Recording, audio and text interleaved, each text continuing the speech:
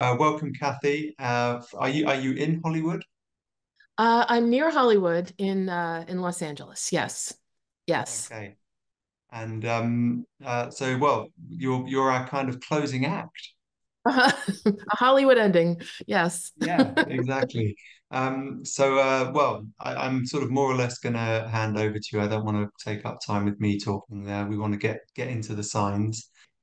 So this is my book Hollywood Signs. It just came out in the fall, and I've actually taken a sign painting class at LA Trade Tech College, and loved it. I had so much fun, and I've been inspired by everything I've seen in the magazine. So I'm really thrilled to be here and part of this day. I just wanted to mention just specifically about the book. There is some hand lettering in the book that the word Hollywood came from an advertisement for the Knickerbocker Hotel here in Hollywood. And signs, the word signs is from a typeface I created based on an old motel sign. So there is on the cover even just some lettering, and I'm just uh, thrilled to have been able to compile all this history of Hollywood together. So I'm just going to jump in. Here we are at the Hollywood sign, which is celebrating its 100th anniversary this year. There have been some events around it and extra attention, and I don't know if most people probably realize that it originally read Hollywood Land, and it was a real estate sign up in the Hollywood Hills, and eventually has, of course, become a worldwide icon celebrating the idea of Hollywood. And the fact is that it's kind of one of the it's kind of the only icon that we could think of that is actually lettering. Like we have the Eiffel Tower and the Statue of Liberty, and Taj Mahal, like worldwide icons. But here in Los Angeles, we have letters. So that's kind of a cool thing. But there were other Hollywood signs in the hills before the Hollywood sign. The neighborhood of Whitley Heights this was actually the first sign up in the hills advertising the Whitley Heights neighborhood. And this is 1920. And I have another view of it from behind. And so this was designed to be seen as far as Wilshire Boulevard, which is a few miles away from Hollywood. And it was the first electrified sign, and it was called a monster sign in the press. And we have a few others that are also sort of lost to time because, of course, these were meant to be temporary signs. The outpost sign is there's a great story here that this is also another neighborhood in the Hollywood Hills, a little bit west of the Hollywood sign.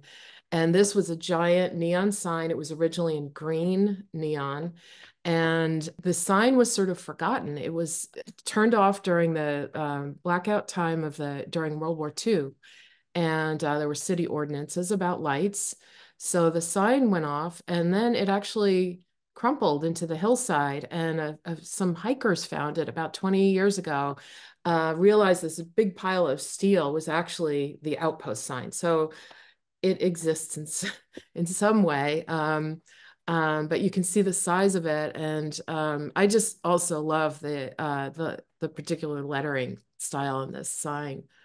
Another sign that's even more rare is this is for the Vinecrest neighborhood in Hollywood. And this they just did a big V, and the advertising at the time told people to just drive up to the V. And here's a closer view. You can see the scale of it. The Bryn Mawr is a neighborhood now known as the Hollywood Dell, and I actually lived in this neighborhood when I first moved to Los Angeles. So this is in Hollywood also. And the last one is the Tryon Ridge, which was painted into the hills, and this was known as the Acropolis of Hollywood. It was interesting how each neighborhood came up with their own angle, but you can see the hills, there's Hollywood, and if we go a little further into the middle of the photograph, you see the big V.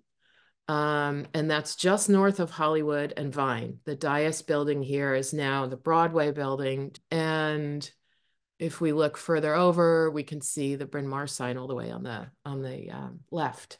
So you can imagine, just these signs dotting the hills. Pretty amazing. I wanted to turn to another icon now, the Grauman's Chinese Theater. I have some theater signs to show you, and then a little story about a sign that I worked on. So Grauman's Chinese Theater, it's almost 100 years old, and the original signage was very modest.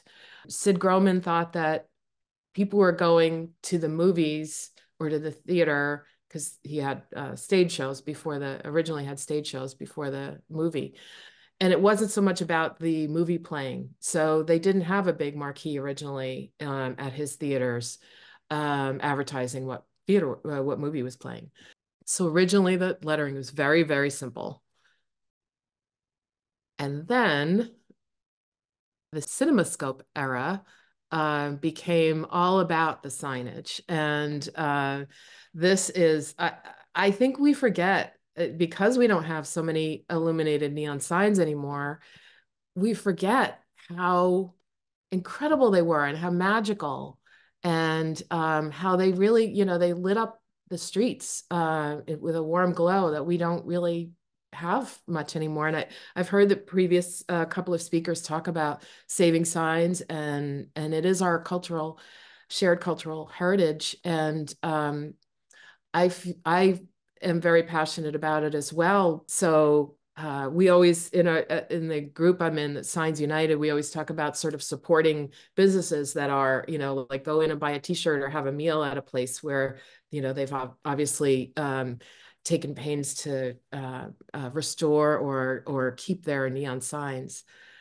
So I'll just play this one more time. It's so amazing, magical.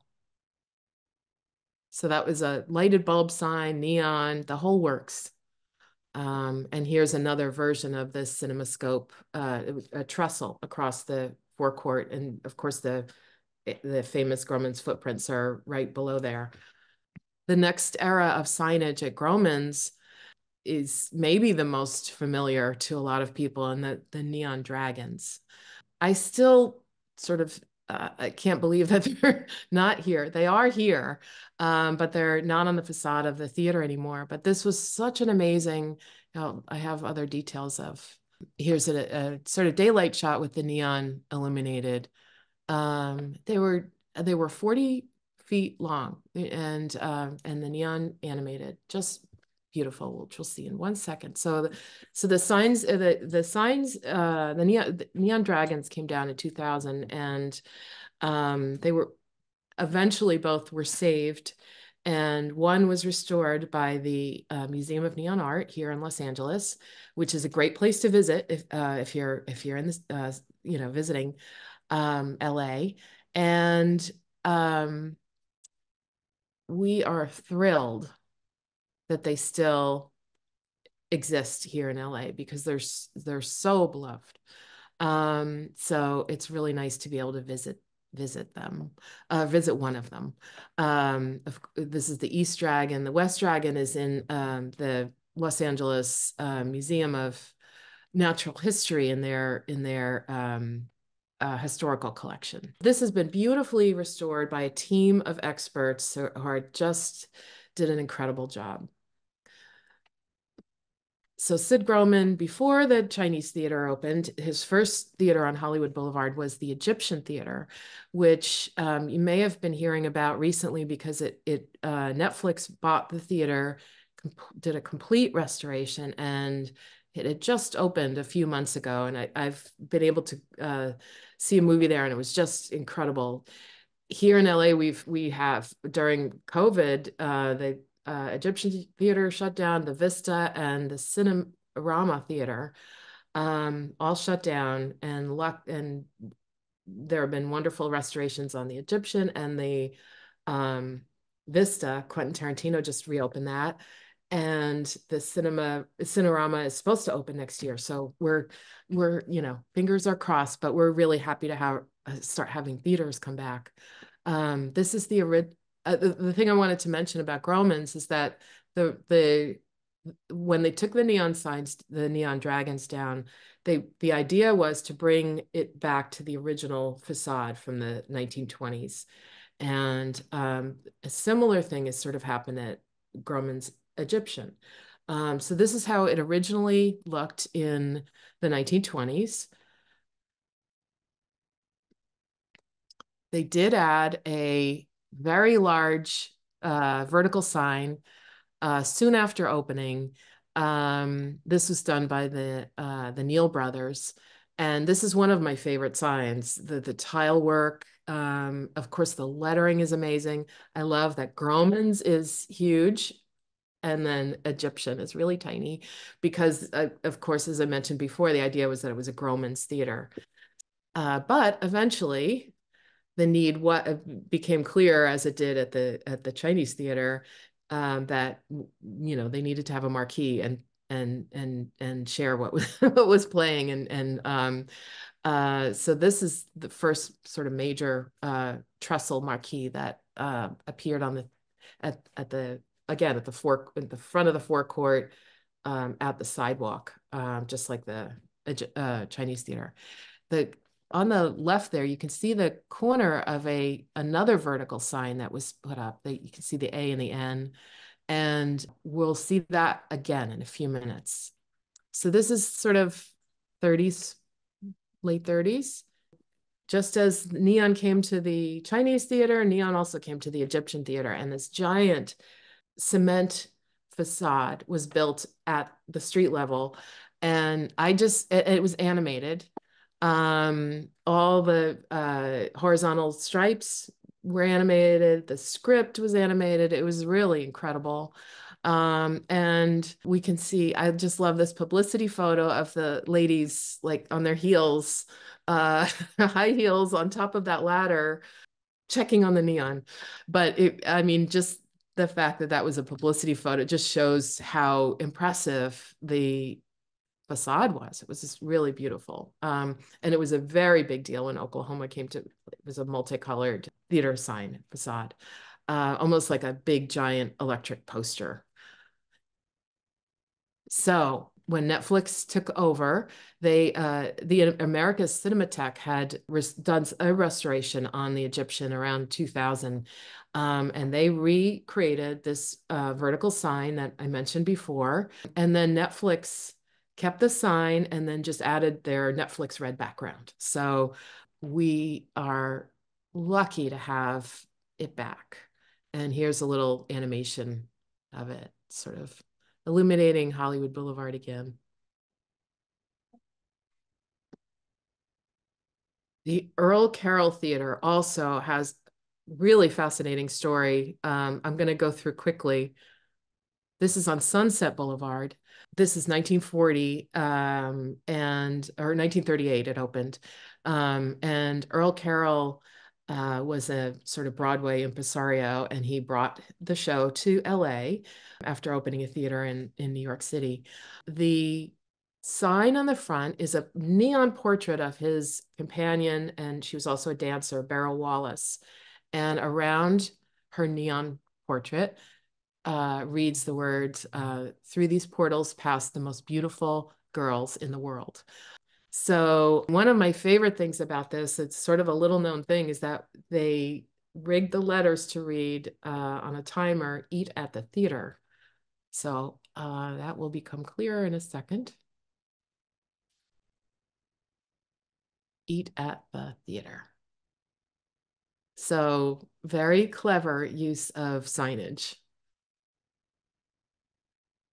And I think we can jump to oops, there's the night view. We're going to see what happened to the theater over the years, but it's still there. And a developer is supposed to bring this facade back to the way it was originally, which everyone is super excited about. So in the theater, I just want to mention, is the Goddess of Light. You can see in the photo on the left, she originally had this like swirl of neon, And then the neon continued all the way through the theater, that sort of the sort of vertical curtain of neon went all the way through the theater up to the stage. And I took a tour of the theater about 5 or 6 years ago and was just amazed that she's still there. And hopefully that neon will come back someday as well. And so the theater then became the Moulin Rouge, and they kept the same style lettering, added more signage, as you can see, but Beryl Wallace still stayed on the theater until the 60s. So in the 60s, we have the Age of Aquarius. This is where hair played for about almost 3 years in Los Angeles in the late 60s. And the art collective, The Fool, that worked with the Beatles on their psychedelic era, came to Los Angeles and created this incredible, incredible mural on the building. And as much as I love all the neon and the signage that preceded this, this is just a masterpiece as well. In the film Once Upon a Time in Hollywood, Quentin Tarantino recreated a lot of signage on Hollywood Boulevard and here on Sunset. If you watch the film, you'll see a lot of incredible signs from Hollywood. And he actually had this recreated. It didn't appear in the film, but it's still on Sunset Boulevard. We're waiting Earl Carroll, the new Earl Carroll era. But in the meantime, we get to have this, and it's just amazing to time travel every day by passing by this.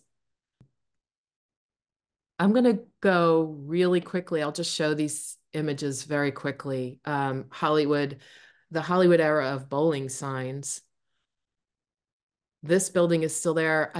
This was the Warner Brothers executive building, and I just love how they like outline the columns in neon, that animated the bowling pins and the bowling ball. And then Gruen Time also appears on signage throughout Hollywood. It's Gruen Time. It's time to bowl. So it's really extraordinary. This is another favorite. Also, Gruen Watch Time, Time to Bowl. This was on Hollywood Boulevard, and just you could do anything. There's a rumpus room, and you could buy a gift and send it out, and you can get your hair cut. And but the great thing is that there was a women's bowling alley upstairs that they could practice their bowling during the day, not be quote embarrassed by their low scores. Just a little sign of the times there. But again, animated, beautiful neon. This sign, I'm just close up. This is Hollywood and Vine. There's the Broadway Hollywood, which is Hollywood and Vine. So this is just south of there. And I love the signage that says air conditioned. Here is a quick animation. It might be a little bit hard to see.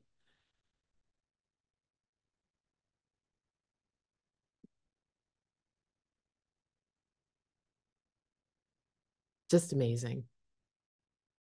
And this sign you might remember from The Big Lebowski.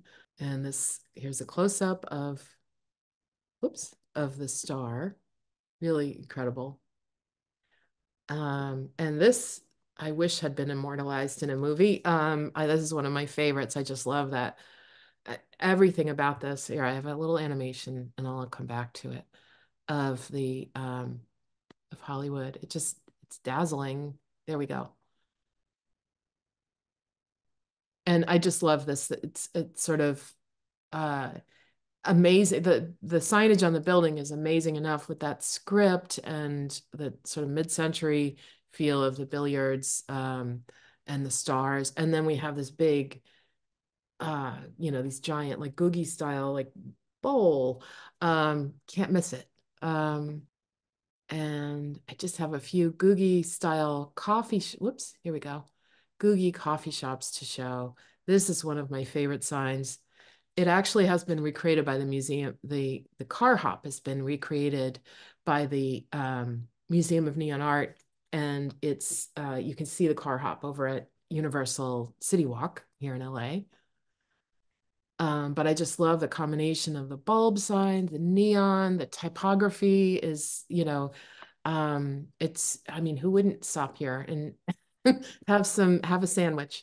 But this was the era in Los Angeles mostly, and it influenced across the country, but like sort of googie um, style, organic, exuberant coffee shops, bowling alleys, motels, sort of reflecting the car culture, getting people's attention quickly by being so bold and imaginative, getting people's attention so they'll stop and pull over. Here's another favorite, Carolina Pines Jr., Coffee Dan's, Dupar's. This was on Hollywood and Vine, and I just love that.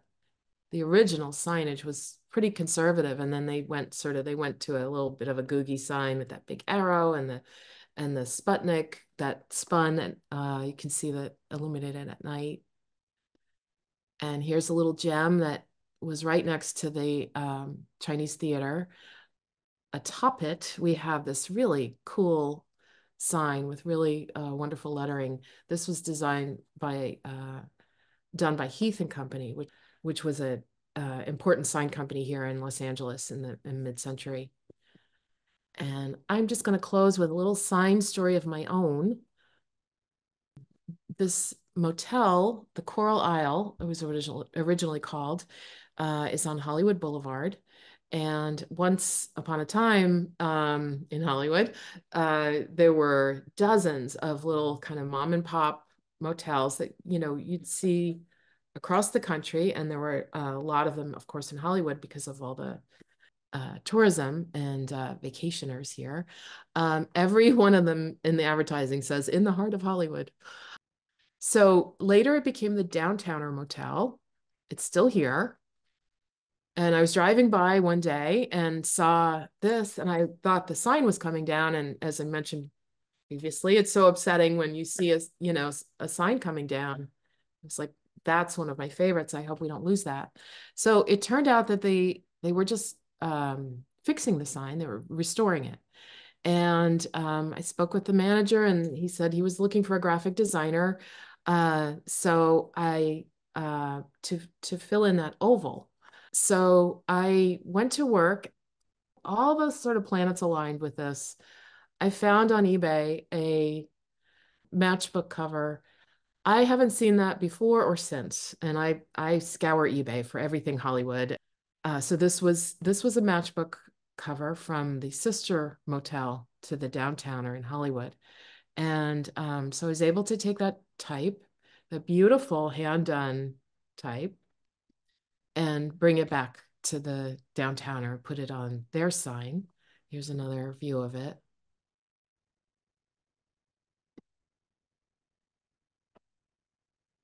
I think we have yeah. So they redid the neon in LED, animated. You can see it for blocks away, which was the point after all. And I just am thrilled to be a little part of that Hollywood story. So that's it for me. I thank you so much for this. I hope you enjoyed a little trip to Hollywood. A lot of love for those pictures in the chat, which I'll leave open. In fact, I think I get to save a copy of it at some point. Um, Thank you so much, Kathy. I've put a link to where people can get your book and find your website, social media, and so on into the chat. Thank Um, you. there is a question here from Leo. Um, going right back to the some of the first signs you sent, the real estate ones.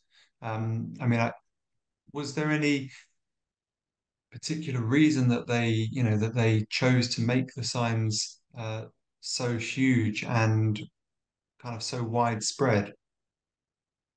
So they actually they it was very smart because they were advertising these new developments in the hills. This is in the 1920s. So they're just getting electricity into those neighborhoods.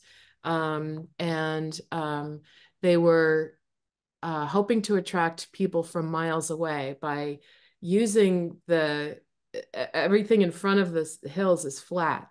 So by putting those signs up in the hills, they were giant billboards. Yeah. And why did the Hollywood one survive? And well, obviously it's incomplete, but how come that came to be the only one that endured? That's a great question. Uh it sort of became there was an affection for it. And every time it actually disintegrated over the years. It was um the word land came off around 1949 when there was and people wanted it to stay because at the same time those developments were happening, that of course the film industry was um, um, making Hollywood a famous place. So the fact that the sign said Hollywood, people started becoming a tourist thing, and people in the neighborhood wanted to preserve it. So and there's famous story of in the 1978, and that which is the picture that I showed, was the big celebration of the sign actually being completely recreated. And then there was like a network TV special celebrating it. And and it was actually recreated by Heath and Company, the sign company I mentioned before. So what you're seeing now is a sign that was done in 1978, and it's meant to last, for hundreds of years. The year I was born. Um, and I, well, like the one story someone once shared with me, and I can't remember the graffiti artist's name, but there was somebody that went and on the bottom of the two L's, put up a graffiti piece on there. Um, There have been a number of instances when the sign has been altered. The first one was Hollyweed. And that actually has happened a couple of times. But yeah, through the years, there have been political statements and all sorts of things. The security is apparently very tight at the sign now, so that is probably going to happen less and less. But they it's had all they had a webcam. They were what were they doing? Were they repainting it? And they had a kind of a live stream. They did. They were repainting it for the 100th and for the centennial. And they did have a live stream, and it's pretty cool. It's pretty cool. And just a kind of a word on the book, because I've done a couple of books, and I know what goes into one of those, and this is it's easy for people to underestimate it. I mean, you've got in your book a bit like my one on ghost signs, these stories and histories of each of the signs. Can you talk a little bit about the experience of researching those and uncovering the backstories of these pieces of work? We I lived in Hollywood at the time, and I'm always interested in the history of where I live. I mean, since I was a kid. So I lived in Hollywood, and I started getting very curious about, what happened to that building, and what happened to, I started notice signs actually coming down. This is about 20 years ago. And so I just started researching. I started looking online. That the Los Angeles Public Library has an incredible collection of images. And I started collecting vintage images, and I just started putting together the story about what it once looked like. What it once was driving down Hollywood Boulevard was this just beautiful sea of neon. So I have I think we all probably in this group have a interest in things of the past and inspiration of things in the past. When every neon sign was a handmade work of art. So the more and more I researched, the more I wanted to tell a story. And maybe a closing question. Can you tell us about the pieces that are sitting behind you? So this is another inspiration. These are, yes, these are, they're silk screened signs. They're from a diner in Canada from um, the 40s, 50s. And I just, they inspire me. I've created signs that in my design work that have are inspired by these. I love the illustrations. They're just they're so happy and positive, and that's kind of why I love that era too, the sort of mid-century era. It's really exuberant and inspiring. So I love having these around and getting they make me smile. I'm glad others are interested in them too. Thank you. Um, well, Kathy, just to say thank you, and we really appreciate your time. Um, and I've recorded the session, but I'll share it with you first, and see if you're happy for that to be shared online after the event. Well, thank you. I've been inspired by what I've heard so far, and I can't wait to go back and see the other recordings from overnight. And congratulations to you. This is an incredible marathon, and thank you for putting it together. Well, I've made it to the finish line now. I'm glad to be a part of it. Thank you so much. Okay, thank you. Thanks very much, Kathy.